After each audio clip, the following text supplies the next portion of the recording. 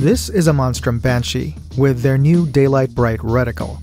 A lot of optics claim to be daylight bright, but we're going to find out if this budget optic truly lives up to that claim.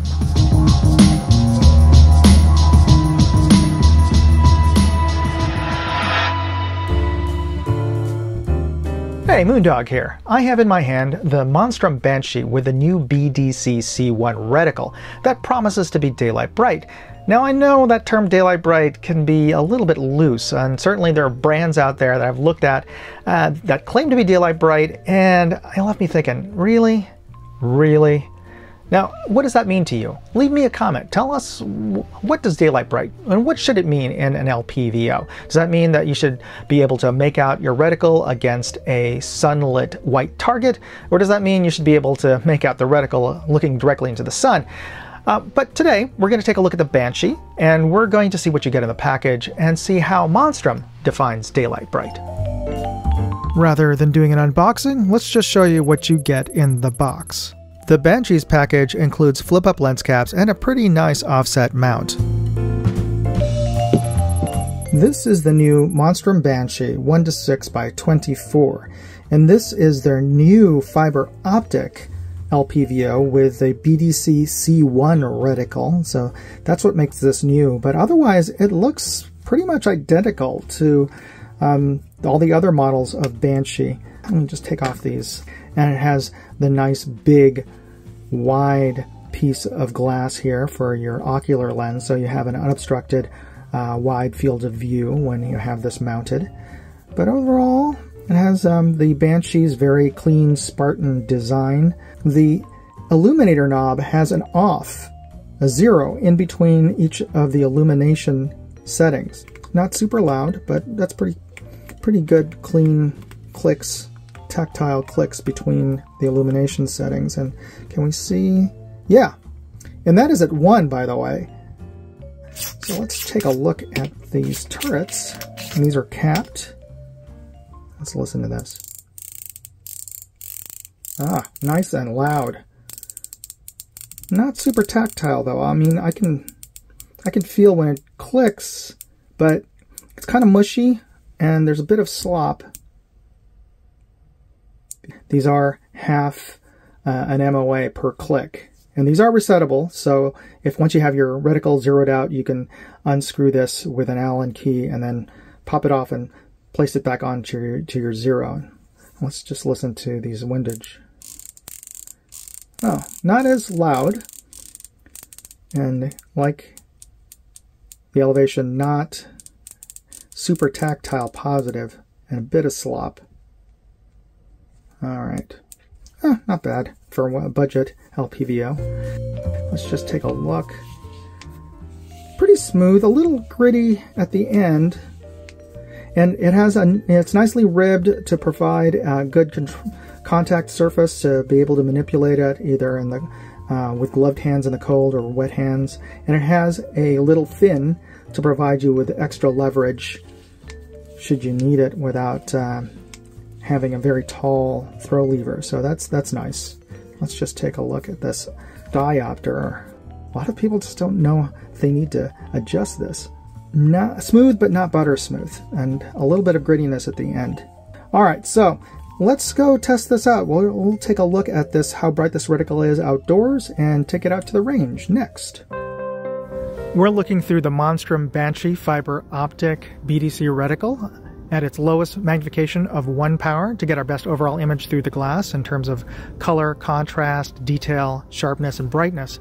And if you compare the image inside of the glass to the world outside of the glass, you can really get a good sense of how accurate and sharp this optic is. And as we move this around, we're also looking for any distortions in the image from the center to the outer edge, as well as comparing it to the outside real-world image. And we're not getting any sense of fisheyeing with this scope, which is great. And we can confirm that by taking a look at this telephone pole, bringing it up to the right edge of our scope image, because with a lower quality optic, you're going to get a lot more distortion. That straight telephone pole is going to look bent, bowed out, and it's not. It's looking very straight. So that's a good indication that this is good glass. because as we increase magnification, we are just going to be magnifying all the faults in the glass. So let's just do that and see what it looks like. About halfway up, its magnification range to 3 power. That still looks quite detailed. We're seeing good detail in the trees in the foreground, all the branches and the leaves there. As we're bringing it up to its maximum of 6 power, we're still seeing really good detail, and that hilltop is 1,400 yards away, so we're seeing a lot of atmospheric haze between us and the top of that hill, but we can make out quite a bit of detail still, even at 6 power here. I can see the trail marker sign that's peeking up above the bushes there.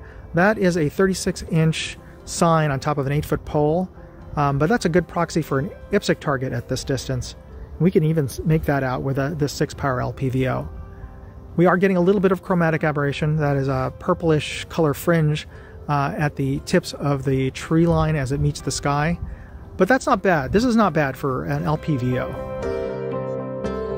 This is at 1, off 2, 3, 4, 5, and this is its brightest setting at 6, and it is quite bright. It's even blowing out the center of the crosshairs here. That's how bright it is.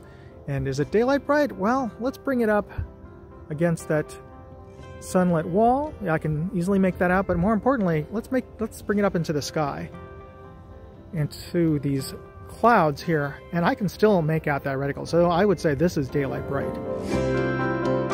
All right, we're looking at our targets downrange at 100 yards through the Monstrum Banshee with a fiber optic BDC-C1 reticle. And let's bring this up to its maximum of 6 power. Take a look at that target. All right, that's a good clean view. All right, let's bring it over to 50 yards and take a look at 50 yards using our reference target on the bottom left, looking at that reactive sticker target. But more importantly, can we make out the 22 caliber bullet holes below that sticker target? And then using our U.S. Air Force optical resolution chart on the bottom right to see how far down in vertical and horizontal resolution lines we can make out. All right, the Monstrum Banshee BDC-C1. They really need to come up with a better name for this. How about the Monstrum Fiber Bright Banshee? There we go. This thing really does live up to expectations and the marketing hype about this. First of all, it is truly daylight bright, and we'll get to that in a second. But just looking through this at 1 power, it really is a clear, sharp image on here for a budget optic. And certainly this is nowhere near as pristine, super bright and crisp as a $2,000 to $3,000 high-end LPVO. But for what you're paying for this, this easily outperforms or matches other LPVOs that are 2 to 3 times its price. And the eye relief maybe could be a little bit better, but the eye box is pretty average, pretty typical of a 1 to 6, and not worse, not any better than most. Even when I was running a few mags on this to confirm that it held 0, I was able to easily reacquire. I never lost sight of the reticle and my aim point.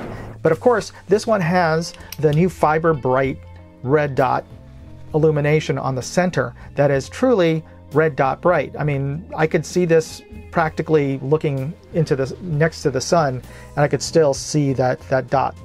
And if you're interested in picking one of these up, I'll include product links as well as more information and the cheapest place you can get this that I found online in my full written review at moondogindustries.com. Definitely check that out. Use those links and help support this channel. And of course, the best way to support this channel is by simply hitting the like and subscribe buttons right now. It just takes a second, and it really helps this channel grow. So I appreciate you doing that. And I want to thank Monstrum Tactical for sending this out for me to test and evaluate. And I want to thank you for taking the time to watch this video. You be safe out there. Moondog, out. Hey, I'd like to know what you thought of this video. Leave me a comment or chat with me on Facebook, Twitter, TikTok, MeWe, Instagram, or Locals. And if you want to see all of my videos, go to moondogindustries.com.